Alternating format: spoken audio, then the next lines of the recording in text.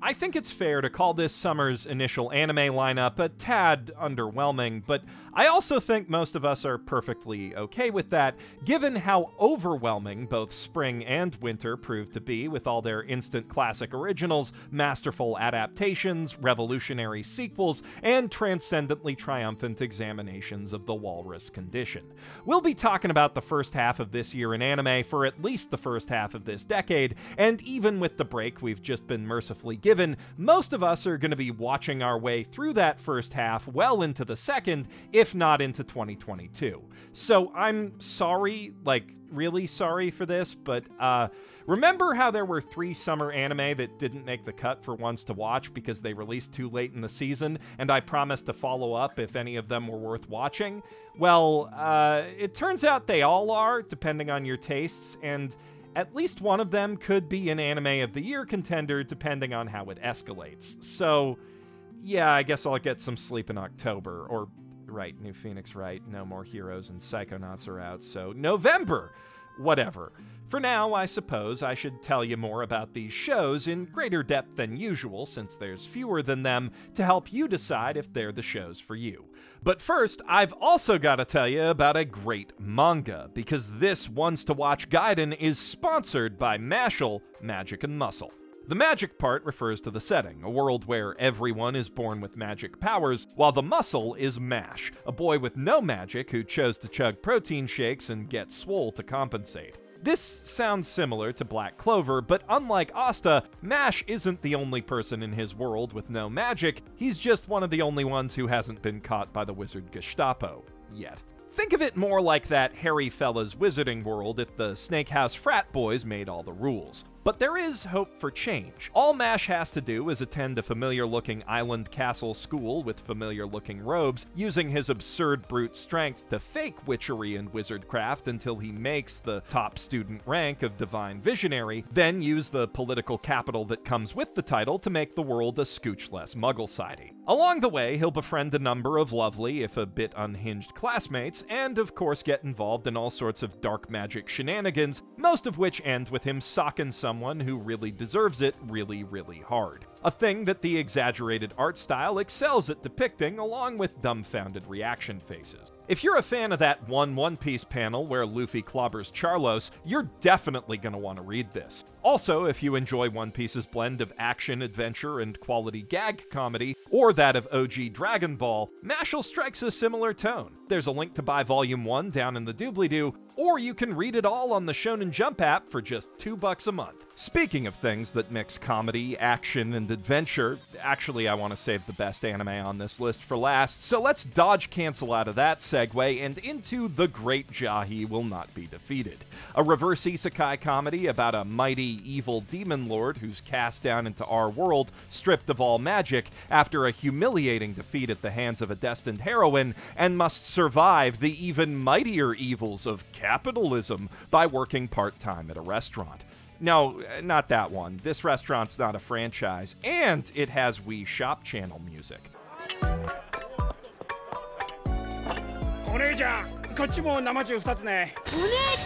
Also, Jahy's not even a proper demon king, just the demon realm's second in command, and she's nowhere near as nice or managerial as good old Mao Sato. She's more of a, how to put this, vicious demonic sadist who likes to kill some of her servants at random just to keep the other ones on their toes. Which, when you take away the almighty magical power and social status that allowed her to act like that in the first place, leaves you with a hilariously arrogant trash goblin whose mouth is constantly writing checks her butt can't cash. Especially not when that butt keeps disappearing into an oversized t-shirt, as without mana, she can't maintain her voluptuous true form and is stuck in the body of a tiny, ill-tempered chibi imp. It also doesn't help with the check side of the equation that her cash reserves usually number in the hundreds of yen. The Devil is a Part-Timer actually isn't the best point of comparison here, at least not as comedy anime go.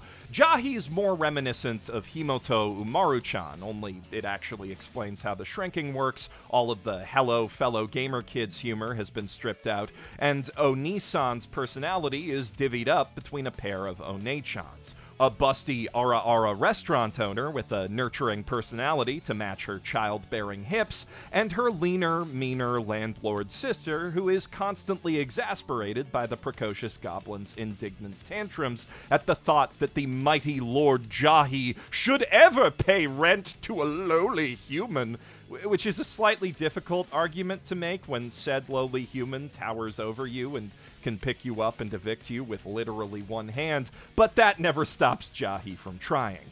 Luckily, the aforementioned One-sama's also aforementioned nurturing personality tends to win out over the both of them, keeping the great all-powerful demon off the streets while gently encouraging her to gradually grow and change into something resembling a responsible human adult.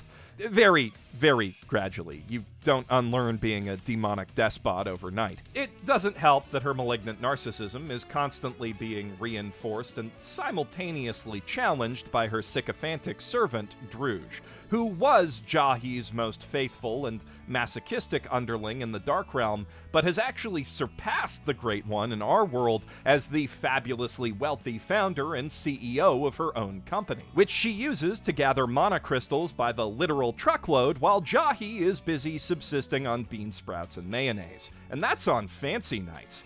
And while those may seem like two problems that obviously solve each other, that's only because you don't have a demon queen's ego. Jahy constantly lies and brags about how well she's doing, and because Druge is phenomenally gullible and worships the ground she walks on, she never catches on. Thus, Jahy's comical misery is endlessly perpetuated by her own comically misplaced arrogance, meaning that we don't have to feel bad for laughing at her. Though that wicked, schadenfreude-fueled sense of humor is consistently tempered by the series' kind, encouraging, Iyashikei-esque emotional core. Jahy will frequently do something stupid or careless and bring herself to tears, but One-sama's usually close at hand with a shoulder to cry on, or shoulder boulders to cry in, as it were. That said, it is also worth noting that despite the designs, Jahy-sama isn't really all that horny, and thankfully it never eludes the chibi. Instead, it uses the sometimes diminutive, always adorably childish nature of its lead to externalize the feelings of inherent unfairness that many of us experience when our inner child is first exposed to the reality of being a minimum wage adult. Add all that together and you get a relatable, surprisingly feel-good work-life comedy with an occasional side of fun fantasy action and some real satirical bite. Though if you're a fan of those last two things, you will likely be better served by the Idaten Deities Know Only piece, where they're the main course. Despite the overlong title, this anime is based on a manga, not a light novel, specifically a seinen manga, so while its general tone and martial arts action will likely remind you of your favorite Shonen Jump punch-em-ups, that action is infused with substantially more violence and sex than anything this side of Chainsaw Man. The titular deities, the Idaten, are a race of conceptual beings that are literally born to fight, emerging from the subconscious ether whenever mankind's collective desire for salvation peaks, with shapes and personalities that vary wildly based on the aggregate thoughts that birthed them. The one consistency between all of these gods is an innate desire to kill demons, but as the last 2,000 or so of those were sealed away in a giant mountain 800 years ago by the elder generation of Idaten, leaving only one nervous young squire named Rin to watch the other side, all who've been born since know only... well, I mean, it's right there in the title. As such, with only a couple of go-getting, combat-capable exceptions, the whole pantheon of new gods has grown up indolent and weak. They take advantage of their immortality and superhuman abilities to live in luxury, burying their noses in books and doing basically anything that isn't getting killed over and over by Rin to train up their healing factors. Which she does, you know, just in case the monsters that traumatized her and took away all of her family ever come back. Which, obviously they do, or there wouldn't be a story, leaving the lazy gods scrambling for a way to fight back. Or, failing that, a stronger god who can beat the demons up for them.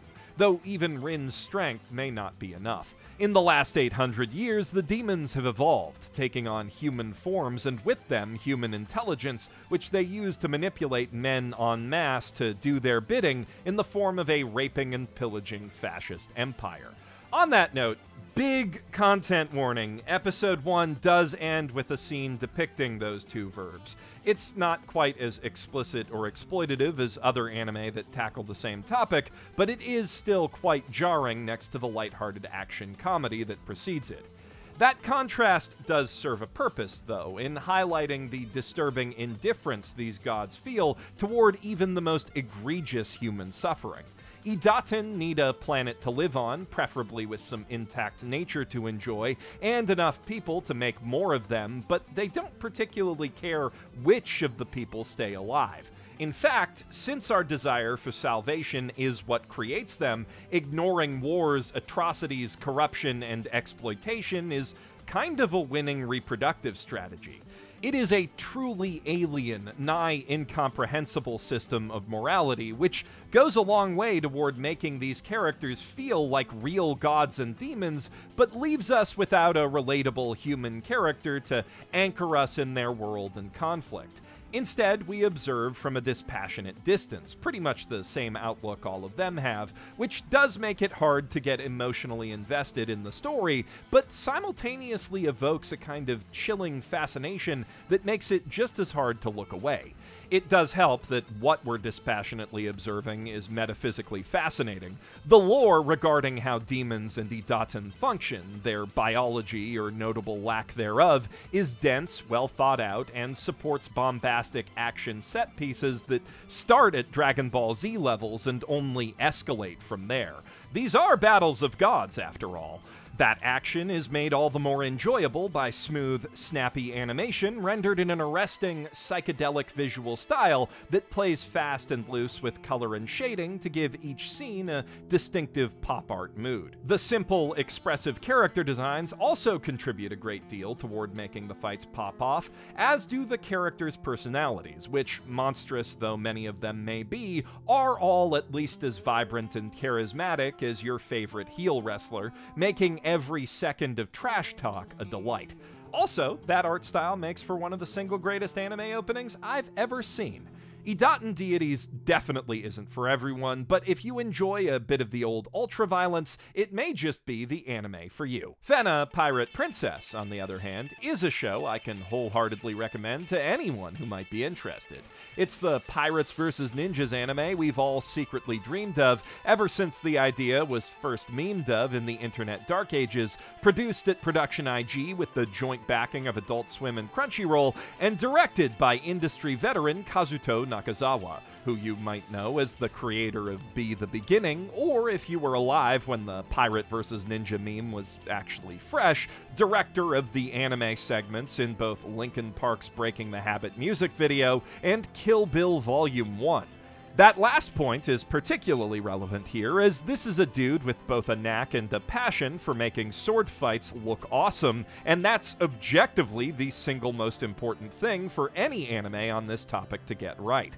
Tone and atmosphere come a close second. You know, that specific cinematic feeling of high seas, high adventure in a bygone era that Pirates of the Caribbean captures so well.